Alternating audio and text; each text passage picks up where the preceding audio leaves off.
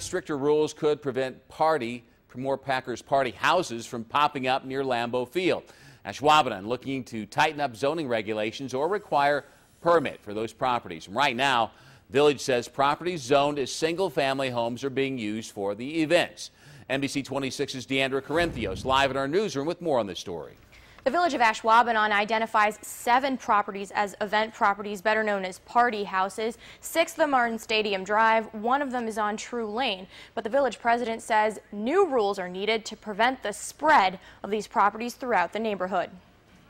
This was once a residential area, but not anymore. A party house here, down the block 2 more under construction, and others already in place on Stadium Drive. Village President Mike Obinger says that's somewhat expected so close to Lambeau, but not everywhere else. The increase in party houses over the last couple of years has the Village of Ashwaubenon looking at a zoning code change or requiring owners to obtain a permit from the village to use a property for entertainment events. You have to make sure that you're doing your job as a community in protecting your residents, and their biggest investment is their home. Now, I knocked on about a dozen doors of people who live right here on Stadium Drive, and none of them wanted to go on camera with me, but some, like the people who live in this house here behind me, say they're looking to sell their homes and get out of the neighborhood because of all the activity that comes with living near the party houses. Other people living around Stadium Drive say so far they haven't experienced any issues except loud music. If it's not like all hours of the night,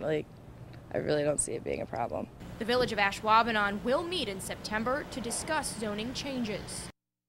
Now, we reached out to Good Karma Broadcasting, the company that owns 3 of the new party houses on Stadium Drive. The CEO says he's looking forward to working with the Village of Ashwaubenon and preserving the character of the neighborhood. Live in the Green Bay newsroom, Deandra Corinthios, NBC 26.